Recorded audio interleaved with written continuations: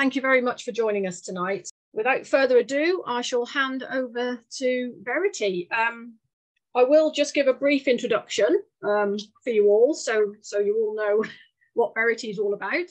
We're very happy that she's decided to come and join us tonight. Verity is a PhD student studying badgers, and is not from Exeter as we thought. She's actually based in London, so we're really grateful that she's joined us tonight. So she's studying badgers currently, but her research interests are broad across ecology and conservation, and has also worked on monitoring water vole recovery in restored habitats and box use by Dor Benton's bats to maximise conservation efforts. Verity's current research on badgers contributes to a debate she is interested in from scientific, welfare, political and social perspectives. But what we are all keen to learn more about tonight is our exciting work with badgers. So without further ado, I shall hand over to Verity for her presentation. Hello, thank you for that introduction. Thank you for having me. Okay, I'm going to just share my screen with you all so you can see my slides. Hopefully you should be able to see that. Give me a thumbs up or something. Yeah, great. Okay, good stuff. So yeah, I'm gonna talk for about 40 minutes and very happy to take questions at the end as well. So yeah, I'm a PhD student. I am based at Imperial, but my most of my field work so far has been in Cornwall and Gloucestershire. So I've not been studying the badgers in London. So I'm based at Imperial, and also ZSL, the London do have the Institute of Zoology, which is the kind of research and conservation side of things. So I'm based at those two, and part funded by Natural England and NERC as well. So my research focuses on basically finding the best way to count badgers and estimate badger density with camera traps. And I'm going to explain what that has entailed so far and the first kind of findings from this research, and what the sort of implications are for this, and how we hope this could be useful to vaccination teams. So I'll just start off with a bit of background to the project, except my clicker isn't working, bear with me.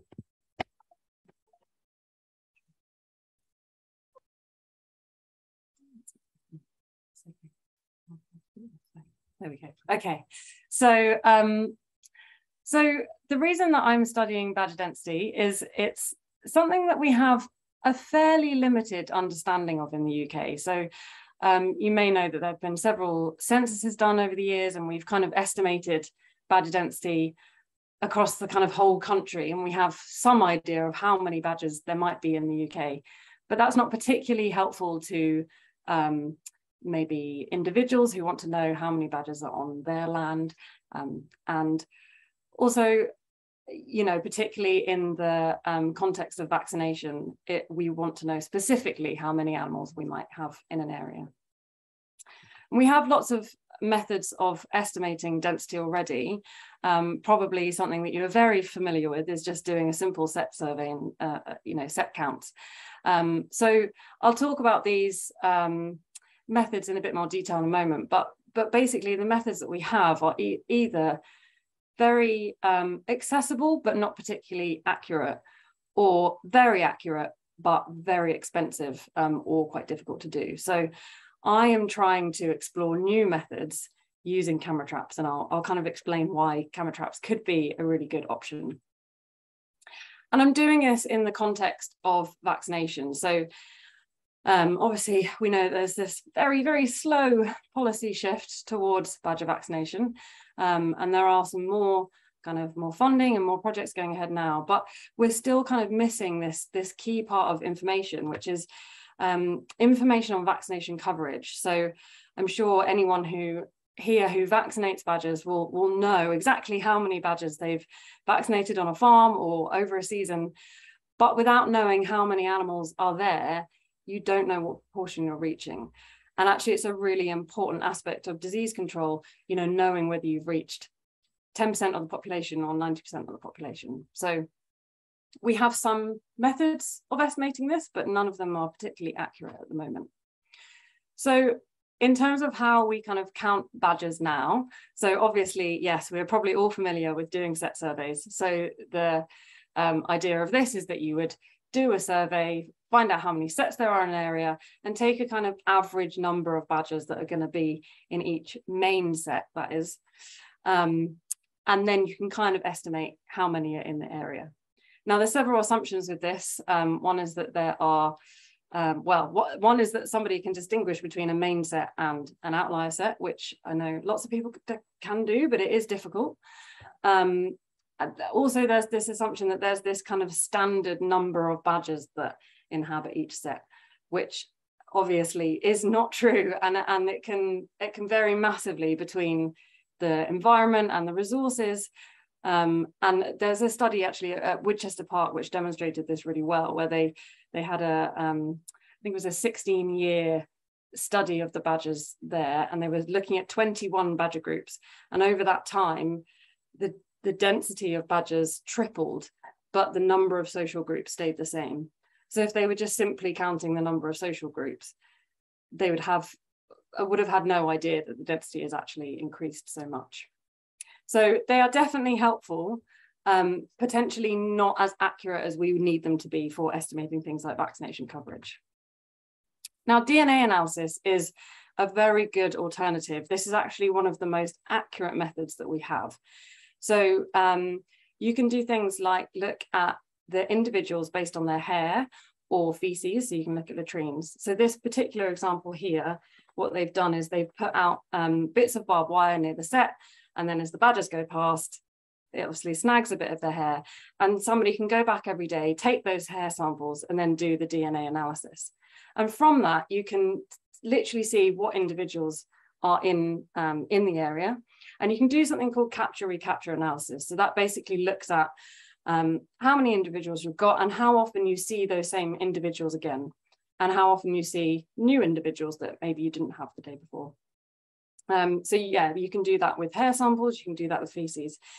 Now, it is one of the most accurate methods that we have, and capture-recapture is used all over the world. It's a tried and tested method, it works really well. But this is incredibly resource heavy. Obviously, you need people that can go back there every day. It's not just a one-off survey. And that process of DNA extraction and identification of individuals is actually very expensive. So this is not going to be something that's kind of readily available to everyone. So accurate, but very expensive, unfortunately. And then finally, we can get some information from roadkill. So the theory behind this being that where the density of badgers is higher, there should therefore be more kind of collisions on the road. Now, it can give us some information, but it obviously doesn't hold true in areas where there maybe aren't so many roads. And so that's simply why you don't get so many collisions, not because of badger density, or perhaps the roads are smaller, so cars aren't going so fast, that kind of thing. And it also doesn't give us a number. It will give us a relative measure of density, that some areas are more populated than others, but it doesn't kind of give us a number of how many animals are in that area. So this is why I'm exploring what information we can get from camera traps instead. So if anyone who's not familiar with a camera trap, these are remote cameras that we can put out typically on trees, on fence posts, this kind of thing. And they're triggered by motion and heat. So when an animal goes past, here's an example of me testing it out in Regent's Park. When an animal goes past, it should detect that motion and the heat. The heat's important so that you don't just get loads of pictures of grass waving around. And then it should take a photo, or it can take video as well. And the great thing about camera traps is that it allows us to monitor animals with very little disturbance. So we get this kind of natural behavior. And the reason that they could be good for this is, so it's great to get that behavior that's not disturbed, but also we kind of get their natural patterns of behavior. So we're not kind of interrupting with what they would normally do. It's potentially a lot cheaper than DNA analysis. Now, obviously, buying a whole load of these cameras is going to be expensive, and I'm not suggesting that everyone should go out and buy some. Really, for the kind of analysis that I'm doing, we need sort of 50 cameras minimum per site. So it is a lot of investment at the beginning. But the idea would be, hopefully, you know, if there's a long-term vaccination study, perhaps, you know, one of the government trials or something like that, they could invest in this at the beginning, and over the time, obviously, those costs would be spread out over that time. So it's potentially something that is accessible to vaccination projects, maybe not every small vaccination group, which I know is you know, often run with volunteers and not always well funded. So not potentially available to everyone, but you know, you can even get some information just from a few cameras. So, but there are some challenges that I have to overcome before I can estimate badger density with the cameras. So the first thing that's really important is that the number of badgers that you catch on camera doesn't necessarily mean kind of equal badger density. So if you imagine you put a camera out and you get hundreds of images of badgers, and then you put another one out somewhere else and you only get 10 images, it doesn't necessarily mean that the first place is more populated, because you could have just put that camera right by the entrance to a set, or happens to be on a badger run or something like that. So I have to find a way of controlling for this. And the other thing is that the badgers all look the same on the cameras. So camera traps are very, very good for species like tigers and leopards, which have unique markings on them. So just like doing kind of DNA analysis, you can tell those individuals, and you would know whether that's 5 tigers in the area or 50 different animals. And we can't do this with badgers. I'm sure those of you who have really got to know kind of like local badger sets, you know, you get to know individuals, and by eye, you might be able to tell them apart. But when it's on the cameras and you're looking at thousands of pictures of them, we just don't have that enough detail to be able to tell the individuals apart all the time, unless they've lost an eye or something like that that's quite obvious. So with those two challenges then, how do we estimate density? So I'm testing 3 different methods alongside each other. I'm going to briefly explain how each of them works, just so you kind of understand the differences. So the first method that I'm looking at is called the random encounter model. Now, this is a relatively new method. It has been tested with lots of other species and it appears to work well, but there could be something unusual about badger behavior perhaps, which doesn't quite fit with the method. So we need to test it on badgers and check that it works. So the random encounter model is based on the ideal gas model, which is a physics theory. So briefly, what this kind of theory explains is that if you had a box of particles like this and they're all whizzing around, you should be able to estimate how many particles are in that box based on their speed of movement and how many times they collide. And if you know the size of the box, then you can estimate the density. Now we apply this to animal populations, and what you do is you put out a load of cameras, and over the area that you're looking at, if you can get the animal's kind of general speed of movement, which I can estimate from the cameras, and you then look at how many times those individuals collide, and it's not with each other. The collision's now between a badger and a camera trap. So essentially you're looking at how many times those animals are caught on camera. But like I said, it's not just the number of counts is not just the important thing here. The important thing about this model is that we actually model the underlying detection rate as well. Now, the key thing about this is that the animals don't need to be individually recognizable. So we don't need to be able to tell one individual apart from the other. It's purely based on those encounter rates, and the kind of underlying detection rate is modeled. But the cameras have to be placed randomly, and that's really important. So when I'm putting the cameras out, I can't say, oh, there's a lovely big set over there, I'll put my camera next to it. I have to work with a random grid, and I have to put my cameras strictly on that grid. And that will mean some of them are next to the entrance of a set, and some of them are nowhere near where badgers will ever go, but that's fine. It should kind of all even out, is the theory. Okay, the second method that I'm using is something called distance sampling. So you might be familiar with this from other kind of doing mammal surveys. It's a method that's traditionally used for mammals and birds. And how you might know it is walking down a transect and counting how many of the desired species you see. And what you'd do is you'd record them in distance bands away from the transects. So you might say, I can see a robin and that's 50 meters away from me. I can see a blackbird and that's 200 meters away from me. So that's how we would typically do distance sampling. I'm doing point sampling, which is a similar thing, but basically what you do is the observer would stand in a point and have a 360 view and look at how many species or how many of the individual of the species they're looking at, they can count. And again, it would be in those distance bands. So you might say, I can see a fox within 50 meters, I can see another fox within a kilometer, or you probably couldn't see that far, but in the distance bands. And the cameras do a similar thing, except they don't have that 360 view, they just have a wedge view. So I can put the cameras out and they're doing the survey for me, and I can actually estimate the distances of the badgers from the camera as well, so I can work out those distance bands. So that's distance sampling. Again, this is a tried and tested method, and it's really commonly used. Although camera trapping with distance sampling is a relatively new science.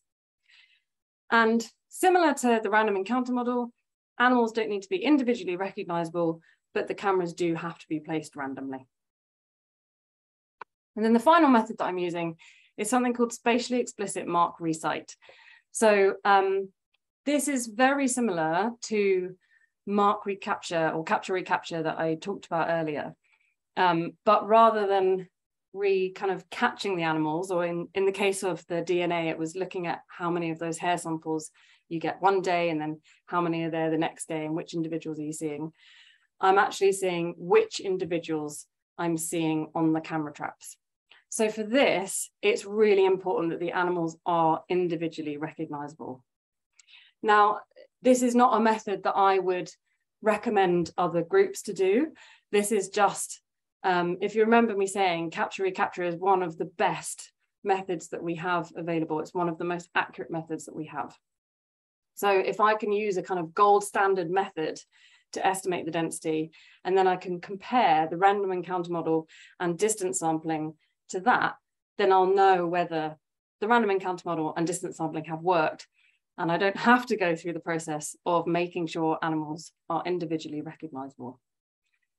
So for this, I do have to do that, but I'm trying to move away from this method, basically. So what we have for this method is that I have a number of marking occasions. So for me, this was the vaccination nights. And we would mark the badgers, and I'll show you some photos of how we did that later on. And then I have resighting occasions. So this is basically the nights that the cameras are out. So they're typically out for sort of 4 to 6 weeks. And each night is a kind of resighting occasion. And I'd look at how many individuals are resighted on those nights. So you get some animals that are seen, every night. You get some that you never see again. And then, of course, you have some of the population which you didn't vaccinate and you didn't mark, and they are never seen again. Sorry, they're not marked, but they are on the cameras. So, so from this, I can estimate density, but of course, it's very important that the animals are individually recognizable. But this is the kind of gold standard method that I'm comparing the others to. Okay, so the field work for this, I worked in 4 sites in Cornwall to do this, and had a lot of cameras, so I had lots of fun in the summer, just putting out hundreds and hundreds of cameras across these farms. And then we also vaccinated and fur clipped the badgers in these farms. So we had 63 badgers across these 4 sites. And so I had this opportunity to do this work because I was working with the Cornwall vaccination group. And so the Cornwall group have assigned a few sites that are scientific research sites as well. So rather than just doing vaccination, the animals are anesthetized, and we also take blood samples, we look at tooth wear, we take all sorts of metrics from the animals.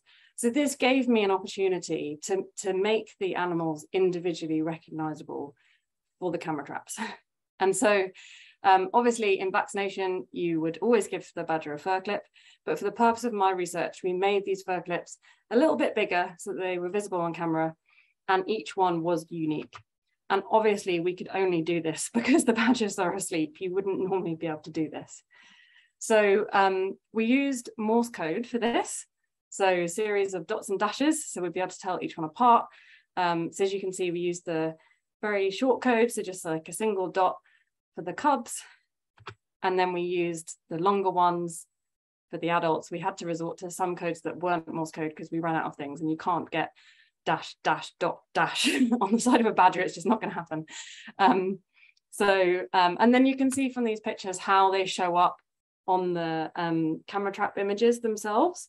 So obviously I've selected the best pictures.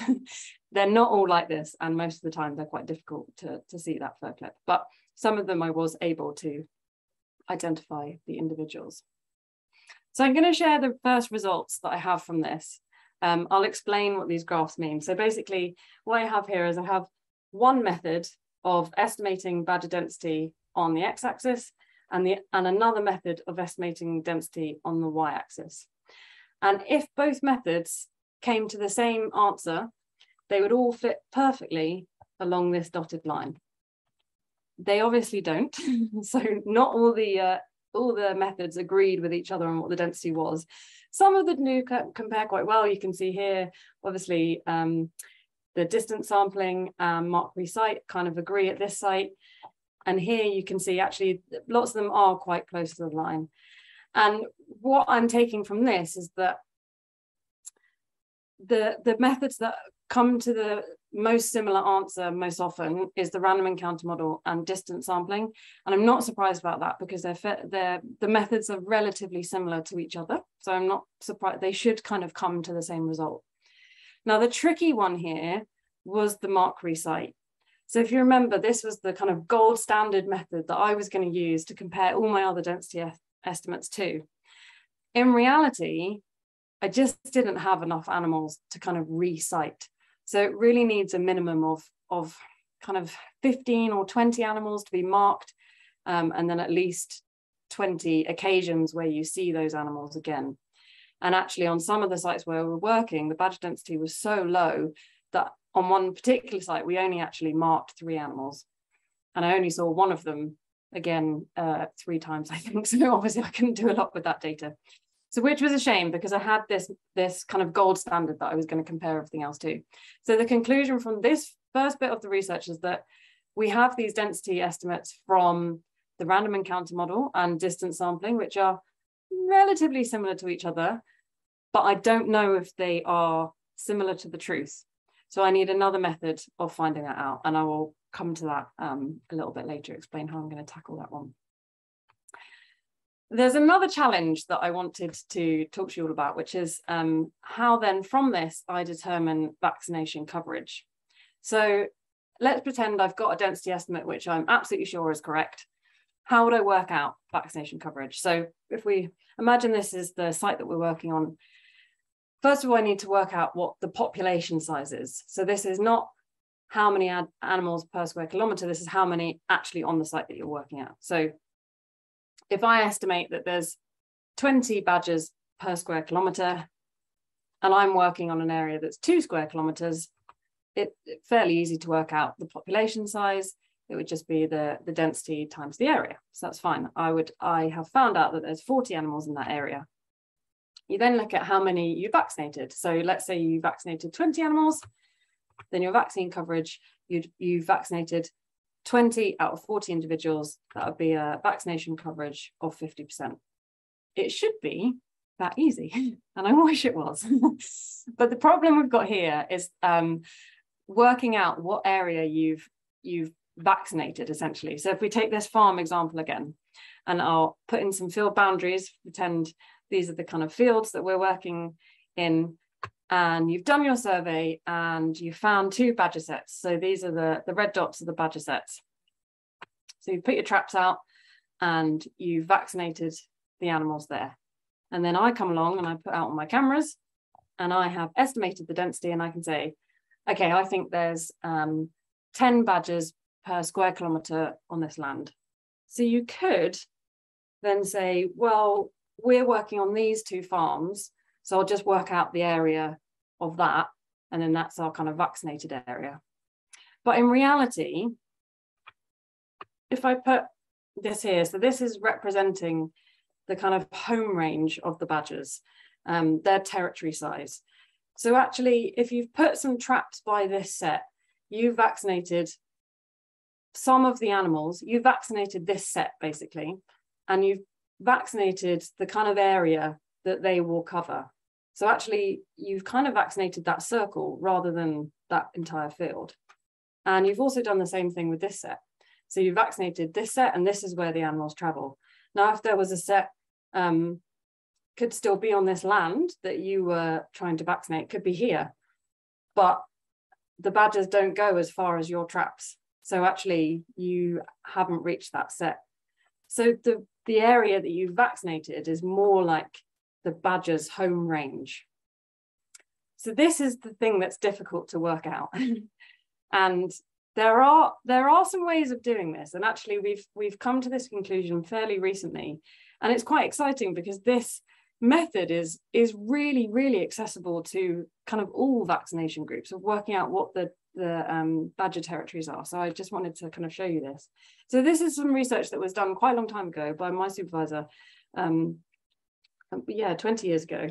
And basically what she found was that, sorry, that's 30 years ago. What she found was that if you take this picture B in the middle here, so what this is showing is each one of these big circles is a main badger set. And you can do something called, I have to get the pronunciation of this right, I think you say it Dirichlet tessellations. There's all sorts of names for this. Thyssian polygons is another one, or Verneuil diagrams. They're all the same thing. But what you can do is you can kind of estimate the home ranges using the center point of the badger's main set. So these are generated here. So you can see these kind of polygons that are made around each of the dots. So remember, each of the dots is the main badger set. And it makes these polygons. And then what she's done is she's overlaid over the top of it, these smaller dots are the latrines. And obviously we know that often latrines mark the edge of territory. And actually those latrines line up really well with the tessellations themselves. So it kind of just proves that those tessellations have done quite well at estimating those animal home ranges. So if we take this back to the example of where you're vaccinating, if you'd found all of these sets, what you would end up is something like this. And actually the area then that you have vaccinated, I've added in an extra set here. We'll imagine we have some traps here too. The area that you vaccinated actually becomes this whole area here. And I've been doing this with some of the sites that we did this research at. So this is one of them.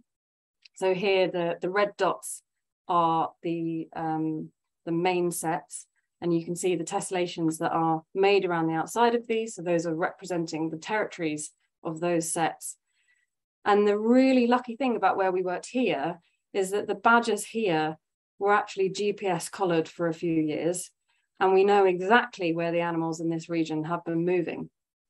So when we overlay the GPS data on top of that, so each one of these colors represents all of the GPS locations of one animal.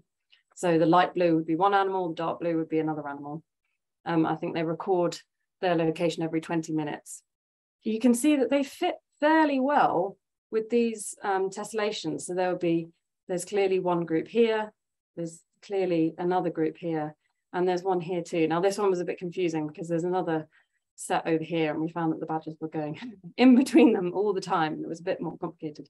But then there's obviously another social group over here, and there's clearly this kind of line between them.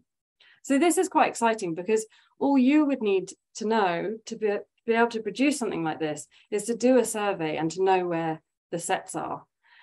You don't need any other information. You don't need the GPS data. Latrine data would help because then you could lay that over the top of this and say, oh yeah, actually the latrines match up fairly well with the polygons, so that would be good. But you don't need that information. You just need the locations of the main sets. Now, it does help, have to say, if you know where the sets are on the neighbouring land. So, for example, I want to know where the set is over here because I want to be able to draw the line that kind of divides that territory, the end of that territory. And probably from the GPS data, I can see that it's along here, but obviously not everyone's got GPS data. So this certainly would work if you were vaccinating a larger area of contiguous land and you had access to all of it, and you know everyone's neighbours were happy for you to do a survey there. That's great. If the areas where you're working are very patchy, this would be a bit more difficult, but it's definitely possible. So that's the kind of next step for this, is to try and use this to then estimate the area that you vaccinated, and then use the density estimates to then calculate the population size and vaccination coverage. So we're not quite there with estimating vaccination coverage, but we're getting close. So then finally, what's next for the project? Well, obviously when I showed you the results, had this the slight problem that we don't have this gold standard method to compare the other ones to. So as it stands, I've got two methods that compare fairly well to each other, but I don't know what the truth is. So it'd be really great if we could try this somewhere where we kind of know what the population or the density is and we can compare it to. So when the random encounter model was first invented, they tested it at Whipsnade Zoo. So they knew exactly how many animals that lived there, and they could use this method to count them, and then they could compare them and see how well it did. And it did really well. So if I could do this somewhere where we kind of knew what the badger population was, I could compare it, and then I would know that my estimates in Cornwall were accurate or not. So we have chosen someone for this. So we've been doing all of this research again at Woodchester Park, because Woodchester, as I'm sure some of you will know Woodchester, they've been studying the badgers there for years and years and years. They know all about them. They know, they have a very good understanding of what badger density is in the area. So that gives me a fairly good baseline to compare this to. So I've done all of this research again, plus 2 extra methods of estimating density, just to get as many methods as possible to compare, to find out which is the best way of estimating badger density with the camera traps. So Woodchester's great as well, because they have also GPS collared their badgers, so I can get GPS data and I can do those tessellations again and line everything up. So it's a really good study site to do this. So we've got some of the camera trap images back already, and the team are going through these now. So I think we're probably just a few months away from getting the results from that stuff. So that's really exciting. But in the long term, really what we'd like to be able to do is do this at sites where badger density is low, because obviously the policy change is to kind of move away from badger culling. So sites which have been culled would now be vaccinated. And we have no idea what the kind of implications of that might be. And what we would hope to do is be able to estimate badger density at the start of that vaccination period, and then monitor it over, say, the next 4 years, so we can see how the population changes and potentially what the impacts would be on vaccination efforts. So one of the theories is that, you know, at the end of a culling period, you might be left with a population of badgers which are trap shy, because they're the animals which haven't ever gone into the traps. And actually that's going to then be really difficult to vaccinate there, because you've got a whole load of animals that won't go in the traps. But over time, that should change as the population becomes less trap shy. You know, more animals are born and they're happy to go into the traps. So actually we should see vaccination coverage relatively kind of increase over time. So that's the kind of next aim for our research. So we're kind of working on that this year. So yeah, that's everything. Just special thanks to everyone who's funded this and helped with the project.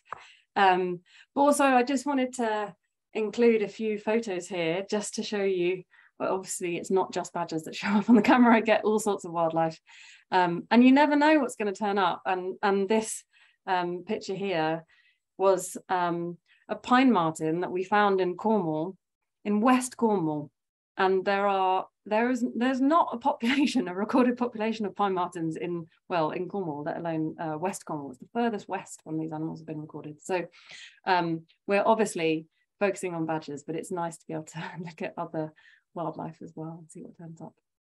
So yeah, thank you for listening. I hope that was interesting, and happy to take questions. Thank you, Verity. That was so interesting. And we use them. I think most badger groups do use them regularly. We use them a lot. And you're right, it is lovely to be able to capture behavior that you wouldn't see, because obviously, you know, when you're watching them, they're aware of you being there. And to just be able to see their natural behavior is a real treat. So, so we use them an awful lot. I think we've got some questions. Yeah, we have. I think these actually all tie up together, so I'll ask them as one question. Firstly, how do you work out the tessellations? And then going on from that, what home ranges were you using? And are the tessellations calculated on main sets alone, or would you include secondary sets? And do habitats play a part in the calculations? Okay, so yeah, lots of good questions there. So the tessellations are really interesting because, I mean, really, you don't have to do these calculations yourself. It literally couldn't be simpler. It's all done for you in GIS. So QGIS, free mapping software, which maybe some of you use already, you know, to map the sites where you're vaccinating. If you put in the GPS locations of the main sets, and it is just main sets we're using here. I mean, obviously, like you said, badgers don't always follow the rule book, and they can often do some really complicated things. And we certainly found this with the collaring, was that some of the animals just went all over the place all the time, and it was really difficult to work out what kind of territory they belonged to. But so yeah, obviously there'll be some exceptions to the rules, but generally, you know, the animals which occupy a main set should then have their sort of defined territory. So the polygons are, yeah, they're estimated for you. You don't have to put in any kind of metrics, but it's based on the main set. So it is important that you've got information about one main set and the neighboring main set. If you then, you know, that area of land next door to it wasn't surveyed and you don't have the information there, it will just assume that the set that's here also occupies that land. So really it does need to be over a contiguous area. I don't know if that's answered all the questions. I can't remember quite what they were. Oh, one was about habitat. You don't put habitat details into this, although obviously QGIS does have the possibility for you to put habitat data in, but habitat data isn't factored into how the polygons are made. The polygons are made, it's more of a kind of mathematical thing that works out that if you've got kind of a main set here, that the animals that occupy this habitat are going to be closer to this main set than they are to the one kind of over here. And so it kind of works out what they should be from all of the main set data that you put in. And this has not just been done for badgers, this is a well-established method that's been used for many other species. And I've seen somebody do it with magpies, actually, where they've had nests of magpies, and they know the locations of those, and they put all of those in, and it builds the polygons. And then over the top of that, they can put data where they've seen those magpies caching nuts, and they specifically know that it's, you know, which individual is which, because they'll be color ringed, so they know who's doing what. And the magpies stick within, I think it was within 10 meters to those territory boundaries, caching their nuts inside the territory that this has been kind of calculated as their supposed territory. Actually, it works really well. Now, it's not completely, you know, perfect, as you probably saw from the GPS collar data that I put there. You know, some of the animals are sort of spilling over into the other ones. There was a line here, and some of the GPS points spilled over. So it's not absolutely perfect, but I would say at the moment it's a pretty good estimation of territory sizes. Oh, that's brilliant. particularly as we are thinking of going more down the QGIS route. This could be very, very useful. Somebody else has got a question. Does counting badges directly at each set give comparable numbers? Yeah, so I guess it depends how you do it. I completely can see that this method is incredibly complicated, and actually probably some people think, rather than put out 100 cameras, why don't I just maybe put one camera by a set and see if I can see how many individuals are coming out the set, or maybe I'll just do a survey and wait by the set and see if I can count the number of individuals. And that can definitely give you information, and it can definitely give you helpful information. I think the work that I'm doing is more focused on, if we're going to vaccinate hundreds of square, if vaccination policy was really kind of rolled out and we're trying to estimate badger density across much larger areas, how would we do it? And potentially, government funded operations might have access to lots of cameras and things like that. So yes, just doing badger surveys at a single set can give you some useful information, definitely. And I have spoken to badger groups where, they say, well, actually, I have been able to identify some individuals because, we know that in one set there was a ginger badger and then there was another badger that lost its eye, and, actually they do have ways of telling individuals apart, and they could put a camera out, or maybe the landowner, just really loves their badgers and has got to know them and kind of knows how many are around. And that information is definitely useful. And if you've got that information, why not use it? If the landowner or you watch the badgers there and think how many might be living there, it's definitely useful information. Brilliant. And I think this is going back to the QGIS question. Can this predict the locations of sets if you have some set data to go on? I've not used it for that purpose. I would be surprised if it could predict accurately. And the reason I say that is because it really is dependent on having the kind of neighbouring sets to be able to make those territories kind of reliably. So where, for example, I've got one site where kind of mostly around the site we've also surveyed, but then there's one side where we haven't had land access, so we haven't done any surveys on that side, and it's obviously showing them the sets that are here have got a huge territory on that side, because it doesn't know that we haven't surveyed there. It's not that there aren't any sets there. So I'd be surprised if it could predict where sets are likely to be. But I know that there are people at the zoo that work on those kind of predictions, not for badgers, but I'm sure there's kind of software that they could use would do that, but I'm not sure this would. Yeah, sure. And for anybody sort of looking to get a camera trap, could you recommend a reliable type of camera trap? Yeah, definitely. So the ones that I use are Browning camera traps. I think they're in the range of about £160. So they're not that cheap, but they are brilliant. I've never had any issues with my Browning cameras. I highly recommend. I went through a company called Nature Spy, who kind of supply all of the wildlife groups and organizations and things like that, and they work a lot with London Zoo, and I believe they work with Springwatch as well. And they gave me such brilliant advice about what model to get, and I explained the kind of work that I was doing, and they suggested what kind of camera I might want. So I would highly recommend kind of getting some advice from someone, but my Browning camera traps are brilliant and really easy to use as well. Excellent. Well, that's all for the questions we've got on chat. So unless Jenny's got anything else that she wants to add. Well, I was just typing in really quickly because I wasn't aware that they picked up thermal imaging on some of these cameras, because as you quite rightly said, you often get a twig dangling in the way, and that's all you get is 400 shots of a bit of grass blowing.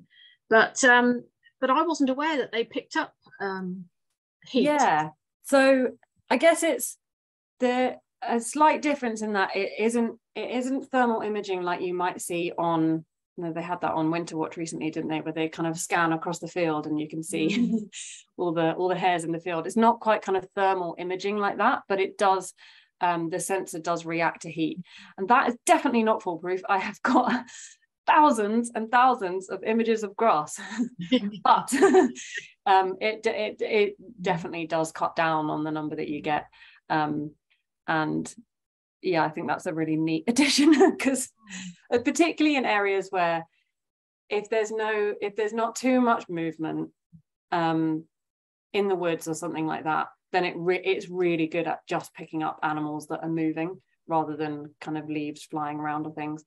Where I've worked on farms where they've had where it's arable farming and they've literally had like wheat that's going back and forward like this, I just get the wheat. But yeah. Yes, and I agree, Brownings are really good cameras. Is that what you have?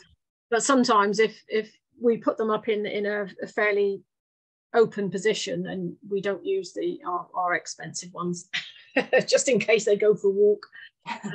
But yes, that's right. If there's no more questions for Verity, I'll just thank you very much for sharing that with us. That was really interesting, and something obviously that's, you know, it is a problem sometimes, because, you know, people often say how many badgers are likely to be, you know, how many badgers make up a social group, and it's very difficult to say.